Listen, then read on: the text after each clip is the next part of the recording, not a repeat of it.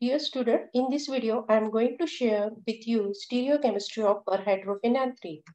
In previous video, I already explained you how many stereoisomers are there, and with respect to that, number of asymmetric centers, expected stereoisomers, what is cis fusion, what is trans fusion, as well as what is the syn relation and anti relation, what type of things that we have to use for the denotation of alpha hydrogen and beta hydrogen.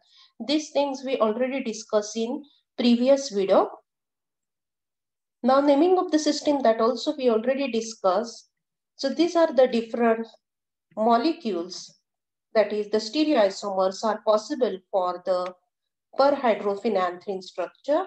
Now in this video, I'm going to talk about the stereoisomer, that is Syn Cis Cis stereoisomer. So this compound we are going to discuss in this video.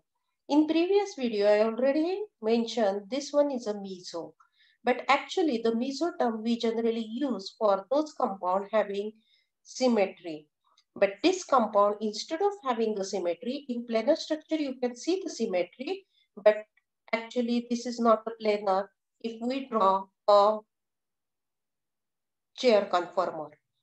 So in this, the way we discuss in cis-1,2-dimethyl cyclohexane, that cis-1,2-dimethyl cyclohexane having a unresolvable DL pair, that's why it is a optically inactive. That optical inactivity because of the presence of a racemic mixture. So this compound is racemic. So in this video, I'm going to share with the how to draw the cis syn cis isomer, the energy calculation, and the optical activity, that is mirror image of this. So let us start with cis syn cis compound. Now that we already discussed how many stereoisomers are there, and for that, what are the different strategies we have to follow. In the previous case, we already discussed, this is an example of a 6-6-6 fusion. So what are the different interactions that we had to count? So in previous video, I mentioned here 1,3-AA interaction, it is 1.8 kilocalorie per mole, but there is a little bit contradiction with this.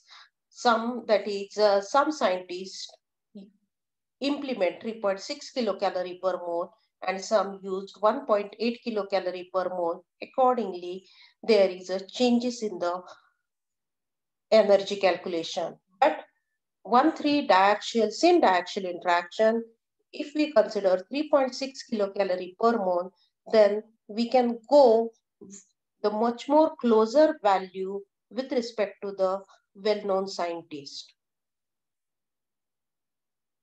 So this points, what are the types of fusions in this? AB fusion, cis 1,2 fusion, BC fusion is again 1,2 fusion, AC relation is 1,2 relation. If the relation is cis, you change the label. If it is trans, you don't change the label. So let us start with the how to draw the stereo structure. So this is Syn Cis Perhydrophenanthrene. So cis, the stereochemistry at this fusion point is same, that is the both the hydrogens at this is facing in the same direction. The relation with the terminal ring, it is again both the hydrogen facing in the same direction, therefore the relation is syn, and this is again the both the hydrogen stereochemistry is same, so again it is a cis. So Syn cis perhydrophenanthrene, that is the fifth molecule. Now this the another possibility of labeling. So in this case, you can see if I start labeling from A, as it is a cis, so A change to E. Again it is a syn, so change the label E to A. Again it is a cis, you change the label from A to E. So instead of starting with A, I can also start with E. So if I start with A, E, as it is a cis relation, so change the label, so it changes to A. Again, change the label, it changes to E. Again, you change the label, it changes to A. For cis and syn relation, we have to always change the label. Now this both way of labeling is correct, and this is nothing but the flip structures of each other. So A changes to E changes to A, so these are the flip structures of each other. Now this is the structure for this compound. So this is the stereo structure, the central ring B. All the hydrogens, you can see all the hydrogens are facing in the top direction. All these hydrogens are beta. So beta hydrogens, all these. The next thing is what? All the bonds, there are two axial bonds and two equatorial bonds are there. So these are the two axial bond and these two are the equatorial bond. So here you can see the diaxial interaction is there, that is Syn 1,3 diaxial interaction, this axial bond and this axial bond. The relation between these is 1,3 relation, that is 14 and 12. The relation between them is a diaxial interaction, that is 1,3 Syn 1,3 diaxial interaction. So this is the stereo structure for this label. So how to show the flip structure now? Now after flipping, you can see here that if I flip the central ring B, that is 11 number carbon going in the downward direction. So this number going in the downward direction, automatically 10 changes to next part. So this one is 10 number. Now this is 9, 14. So what you have to do, you flip the central ring B. After flipping the central ring B, automatically the number are changing. That is, now this lower number is 11 carbon now, and so on.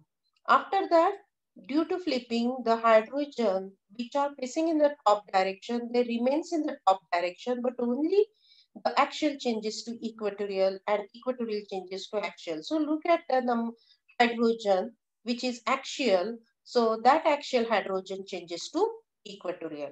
In 12, the hydrogen is equatorial, that changes to axial.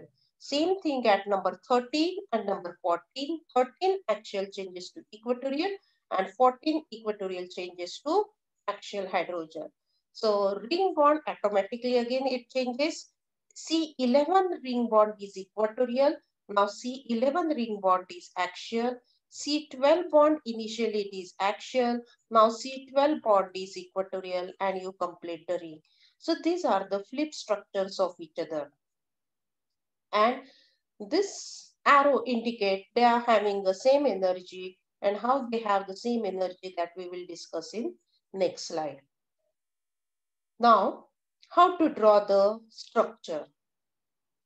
So first, that we already consider in previous video also, first what we had to draw, we had to draw the central ring B in the chair conformer.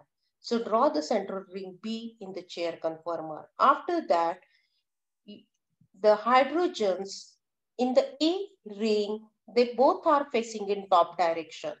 So just you first of all mention the hydrogens which we have to face in the top direction. So you select the hydrogens which are going in the top direction, that hydrogen we have to write first of all. Automatically the bond which are remained that are used for the ring formation, that equatorial bond is remained at this position and the axial bond is remained at this position. Now our next duty is to see for which carbon number. Look at the number 13 carbon, we want equatorial bond and a beta proton. So number 13 must be this carbon, the bond is equatorial and the hydrogen is beta. Look at number 14, the bond has to be axial and the hydrogen is beta, that is facing in the top direction. So bond axial. So you have a one equatorial bond and one axial bond here. So with respect to that, we confirm the number 13 is the upper carbon. So this number is 30. Automatically, this number is 14. So this number is 40. So after getting the one number, then your duty is to complete the ring, that is ring A. And then complete the remaining numbering. So 14 is attached to 9, 9 attached to 10, and you complete the remaining numbering. The next your duty is to draw the focus on the ring C. The ring C start from 12 and 11, and at both the position the hydrogens are facing in a top direction. So this is the next duty, that number 11, you have to select the number 11 carbon and number 12 carbon and put the hydrogens facing in the top direction. So number 12, the hydrogen is equatorial, number 11, hydrogen is axial. And the remaining bonds which are used for the ring formation C, they are the at 11, the bond which we require is equatorial for ring formation, and at 12, we require axial bond for the ring formation. So that bonds you have to show here. And next, the simple duty is to complete the ring. So that is the ring C. So in this way, we have to draw the stereo structure of Cis Syn Cis Perhydrophenanthrene. Now the energy calculation. So for this, first of all, see that these two conformers are the flip structures of each other, and in both the flip structure there are two axial bonds and two equatorial bonds. So let us first of all find out the energy calculation for this structure.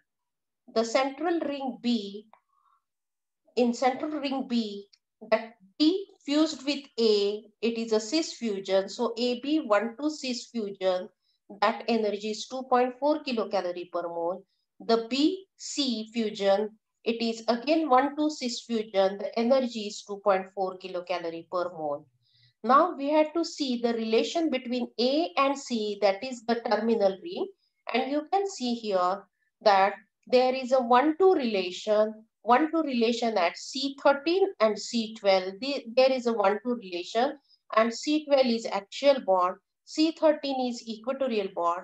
So that axial equatorial interaction is 0.9 kilocalorie per mole.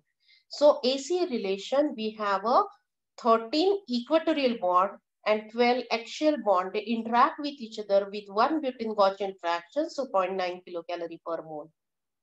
Now, 1-3 relation. So 1-3 relation, we observed here that number 13, number 12, number 11. So C13 and C11, there is a 1-3 relation. But in 1-3 relation, both the bonds are equatorial. So this bond is equatorial as well as this bond is equatorial. So for 1,3 EE, the energy is 0. 1,3 EE interaction energy is 0. But this 1,3, look at number 14, number 12.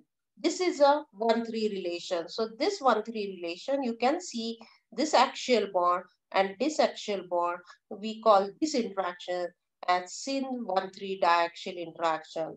And that energy is 3.6 kilocalorie per mole. So total energy of this molecule is 9.3 kilocalorie per mole.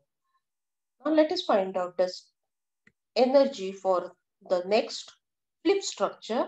So this structure have the same type of interaction. AB fusion is cis, AB fusion is cis. Why it is cis? Because the stereochemistry at the fused carbon is same. The hydrogens are facing in the same direction. Therefore, it is a fused cysteine.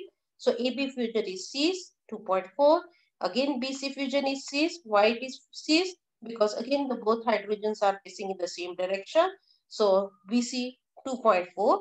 Now AC, with respect to the terminal rings, look at the terminal ring, that first of all you find out where is the 1-2 relation with respect to the terminal ring. So 1-2 relation is 12-13. So focus on 12-13, 12 equatorial bond, 13 axial bond. So 1-2 AE interaction is there, and that is 0.9. That means one Butin-Gauge interaction is there. Now next 1-3 relation with respect to the terminal ring. So here this is 1 and 2, 3. So you can see here there is again a Syn 1,3 diaxial interaction, and that energy we have to add 3.6 kilocalorie per mole. Again, one more interaction, one more relation, that is 1-3 relation, that is C14 and C12. These both the bonds are equatorial, and 1,3 EE interaction is always a 0. So the total energy of this molecule is again a 9.3 kilocalorie per mole, indicating both are equally populated, both are having same energy, therefore they continuously undergo flipping.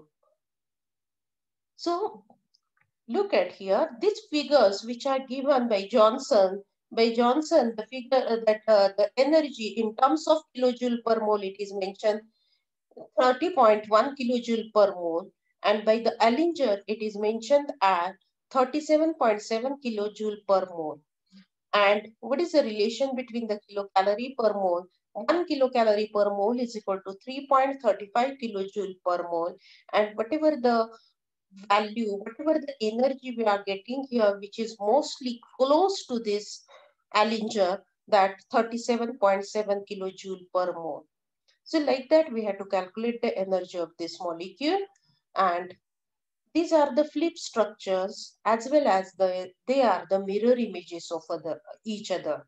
So the way we discuss in the case of a cis-1,2-dimethyl cyclohexane, the same strategy we have to apply over here. They are the flip isomer as well as mirror images of each other, and because of that, it is very difficult to resolve the mirror images from each other. So we call these compounds are optically inactive. So that we discuss in this slide. So optical activity of Cis Syn Cis Perhydrophenanthrene. So this is the stereo structure of Cis Syn Cis Perhydrophenanthrene, and mirror image of this compound is this. So you can see this mirror image is similar with the flip structure of the same this compound. So the flip structure of this compound is identical with this with respect to the number and irrespective with the number and the ring name. So because of this, these compounds are flip structures as well as they are mirror images of each other. Therefore, this compound is racemic, that is unresolvable DL pair. Therefore, compound is optically inactive. So for that, you refer these books. Thank you.